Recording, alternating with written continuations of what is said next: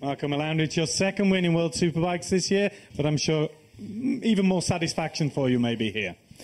Yeah, it's been an awesome race for me, and at the beginning Max was very strong, very consistent, so it was difficult to follow him, but also in the end, anyway, it was going to be very tough for me to pass him, so I have to say thanks to him that he made a mistake, because otherwise it was very difficult in the end, but I think we had a good work. Pirelli gave us a good tire. The team, it's been working so hard, so I was very confident for all the weekend.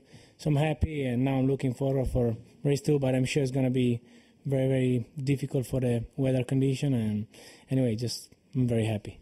And a bit of a difference from Misano, because, you know, you were 0.1 seconds between both of you, and top speed was the same, Yamaha Aprilia here. Yeah, I think our bike has a good top speed, but for me it was difficult going out from the corner before the straight. I was losing some meters, so it was difficult to catch him back in the braking, because he was braking very hard.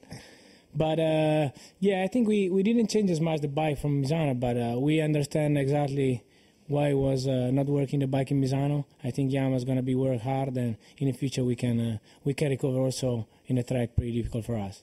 Thanks very much. Great stuff. Marco Melandri, race 1 winner here at Aragon.